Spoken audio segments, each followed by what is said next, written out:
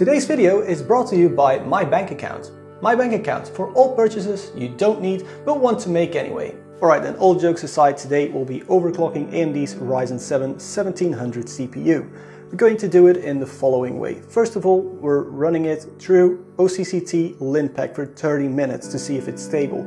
If it is stable, we'll run it on Cinebench, which it's running on right now. If that gives us a proper score, we're going to go back into the BIOS, increase the multiplier and perhaps the voltage, and do everything all over again. I'll be showing you guys each multiplier, each final clock setting, each Cinebench score, and each CPU temperature. Talking about temperatures, this system is cooled by Noctua's NHD15. The motherboard we'll be using is Gigabyte's Aorus AX370 Gaming 5, running the F3 BIOS, which at the moment is the latest and greatest one. We're running 16 GB of G-Skill memory at 2133 with CL14 speeds.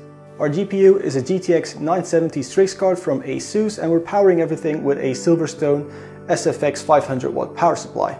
Alright, so here are the results of just the stock 3 GHz setting. Now this CPU has precision boost to 3.7 GHz, so that's what I'm going to set it at without messing around with voltages. Hopefully it'll boot. As you can see, it's at 1.225 volts. We'll press F10 with everything else on auto, see if it boots. As it turns out, 3.7 GHz is not an issue whatsoever for my particular chip. We're still running 1.225 volts, but right now our Cinebench score is 1590 because we're running at 3.7 GHz. Anyway, let's move on to 3.8, see what happens. Alright, so 3.8 at stock voltage, it won't do, the display just turned off, so let's add a little bit of extra voltage and make it work again. Alright, so I'm going to boost the voltage to 1.3 right now. We're going to leave everything else at auto for now because it should just work fine at 1.3 volts, and that is still lower than what the 17 and 1800X run at, so hopefully this should all be fine. Fingers crossed.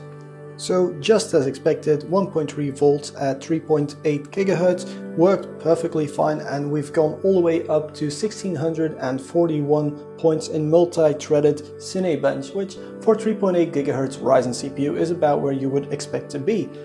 Let's push it a bit more though.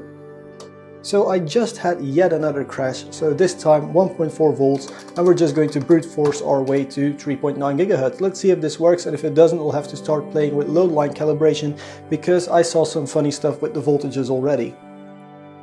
Alright, and so as you can perhaps see, there is a bit of funny business going on with our voltage. Now right now I've set it to 1.4, but it kind of drops. It's right now just gone down to 1.38. And we're really close to what we need. I think we need exactly 1.4 to be stable. So next time I enter the BIOS, I'm going to mess around with load line calibration, set it to the second setting or something to hopefully not drop voltage. If we increase it a little bit, that's fine. We don't want to drop it. So that's what LLC or load line calibration hopefully is going to do for us. So we've already passed what I would recommend you do for a 24/7 overclock. Right now, load line calibration is on the turbo setting.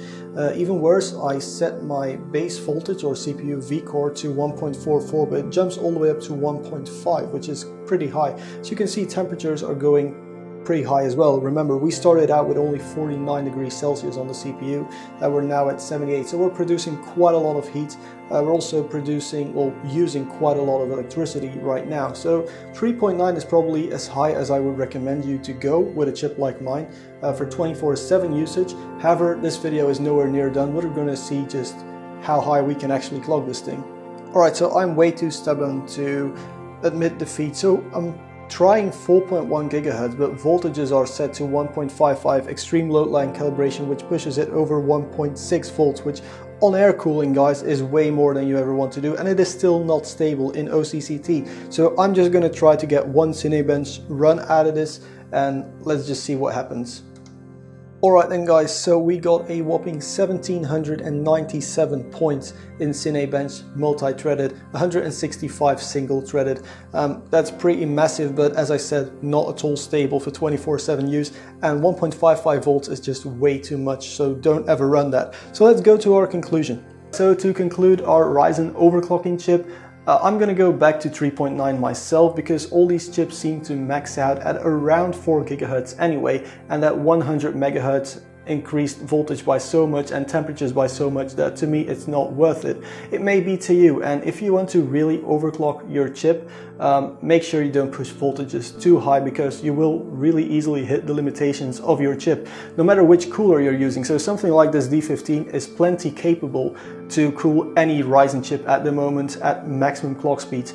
You hit the chip limitations way before power delivery or cooling limitations. So with all that in mind, guys, it's time to end. If you liked this video, please press that like button. If you didn't, hit that subscribe button for when I make a video that you do like.